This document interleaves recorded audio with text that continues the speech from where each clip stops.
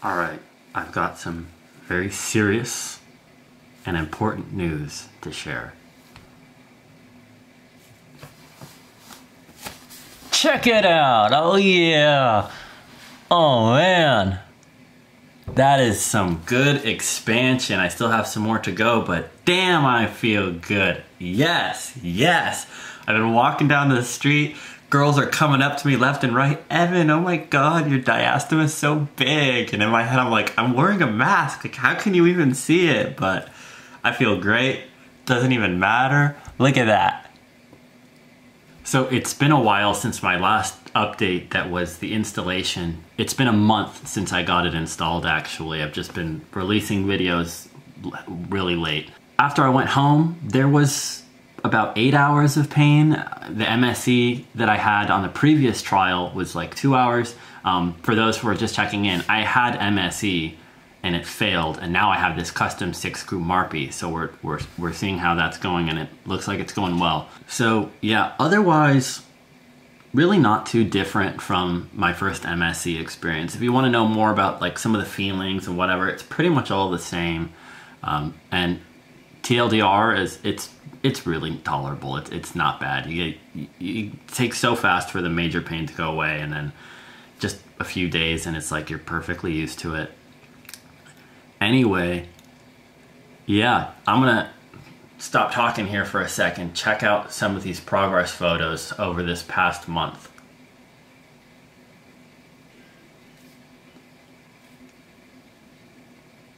I've been turning for a month at about a rate of 1 turn per day. And my Marpe, each turn is 2 turns of an MSE.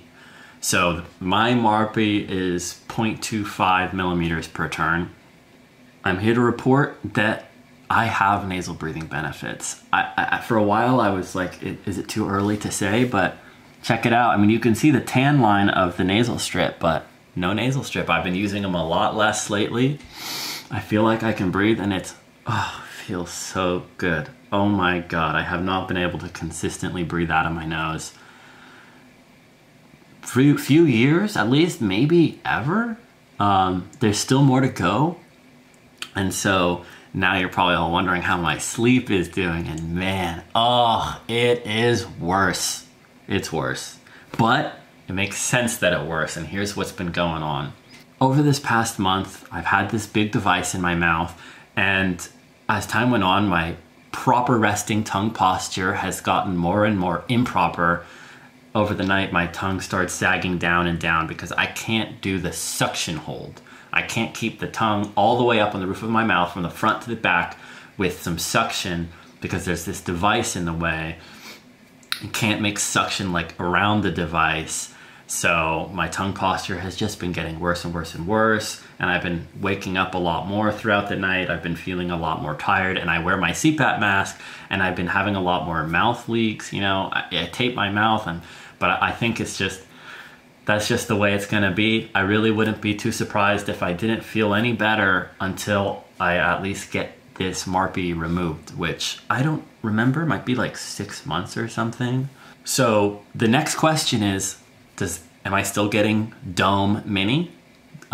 Dome Mini is the surgical assist treatment where if this Marpe fails, there's too much resistance, we make some cuts, and that allows the Marpe to work better. And Dome Mini is one of the new hot protocols for this procedure.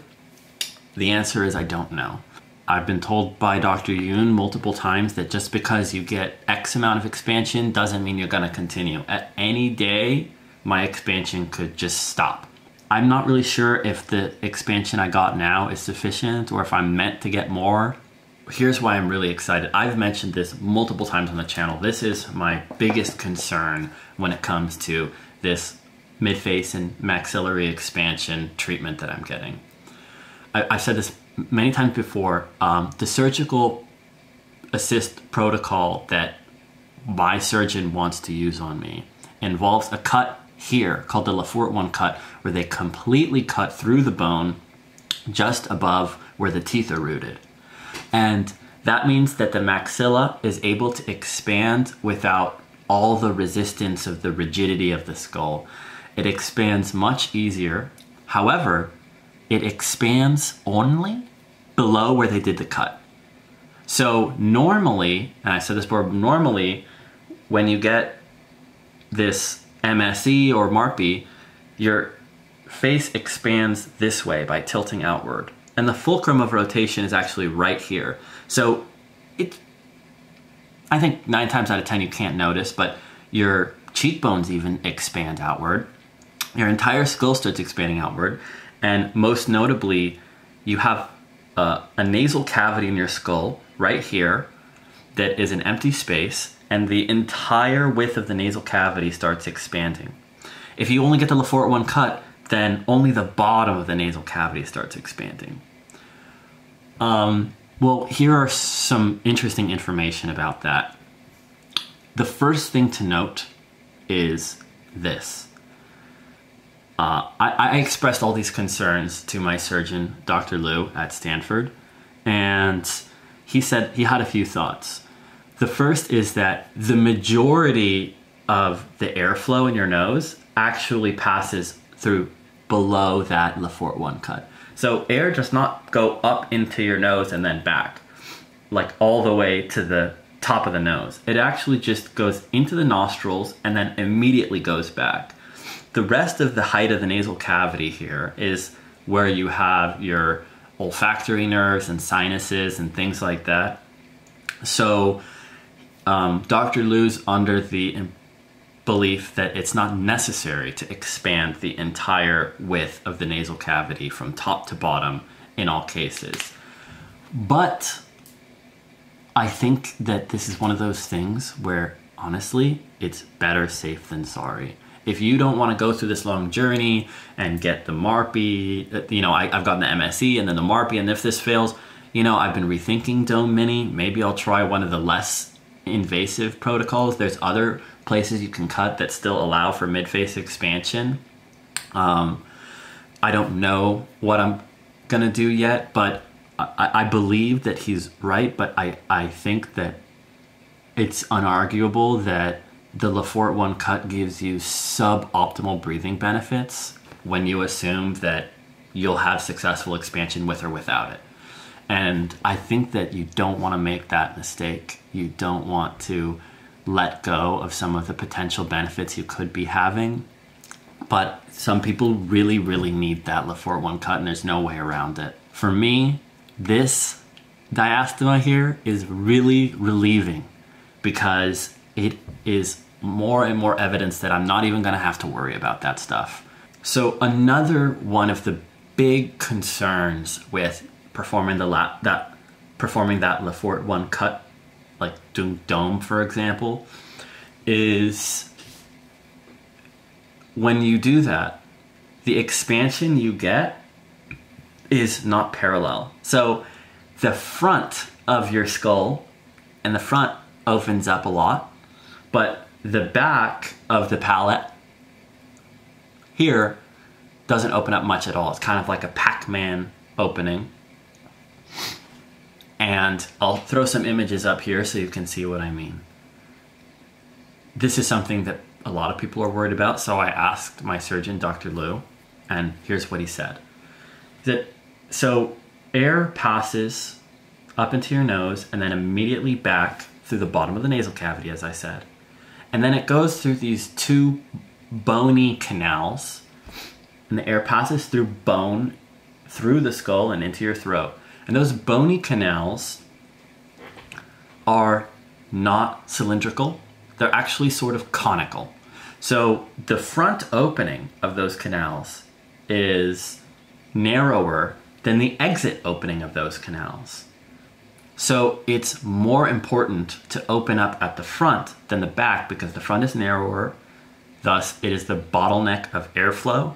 That's what my surgeon believes, but I know that it's still under debate. With Marpe, it's parallel expansion. So again, that's another reason why if this works, it's kind of like, phew, I don't even have to care. I don't have to worry about it. Awesome. Anyway, back to my experience. So I started noticing the early beginnings of the diastema at about 3 weeks.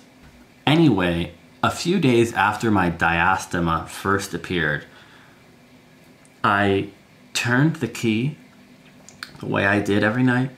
I went to bed, maybe 6 hours after I turned the key, I woke up in so much pain. It was almost as much pain as when I first got it installed. And I was just like, oh man, what is happening? And I reversed the turn, and that helped. And to me, I was like, well, that's it. Just like Dr. Yoon said, just because you get some expansion doesn't mean you're going to continue. You might hit a limit. And in my head, I was like, I hit the limit. And so I emailed Dr. Yoon, and she says, it's more complicated than that. Keep turning. And so I kept turning, and I kept looking for screw tilting. I noticed a little bit of screw tilting. And so that wasn't a great sign either, but obviously things are working. I continued to do the turning, but I was really careful about it. I took a day or two off, and then I started doing a half a turn, and then lately I've been doing half a turn in the morning, half a turn at night, really spacing it out. But honestly, I'm back to being able to do one turn a day. All that pain was just seemingly random. I asked her about it, and she says that, probably other sutures in the face got loosened or separated. And I don't know which ones. If anyone has any ideas, I'm thinking maybe the pteromaxillary junction or something. I don't know. But maybe that's another milestone to look out for. Either way, I've been expanding. No signs of slowing. It's been getting bigger and bigger, and I haven't had any of that big resistance anymore. So that's really it. This is a process where you really gotta be patient. So I think a lot of you probably identify with me on this. We gotta be patient, and good things are gonna come, but it might have to get worse before it gets better. My next concern is Dr. Yoon gonna be able to bring my teeth together with braces? She told me, I think twice, she was like, oh, it can be difficult to bring the teeth fully together. And I have, difficult? Are you not going to be able to do it? Am I going to live with a gap tooth now? This isn't what I signed up for. So that's my next natural thing to worry about. I always got to worry about something. Anyway, pretty awesome thing to report. I'm pretty glad I ended up doing this. I was so close to just saying, forget about it. Let's just do dome. Like I said before, my surgeon, Dr. Liu, really did not like this idea of trying the Marpe/MSE again. But, honestly, Dr. Yoon says, these surgeons, they don't see the success cases. They just see the failure cases because Dr. Liu doesn't do Marpe. He only does Sarpe. I'm glad I took my time. That's my lesson.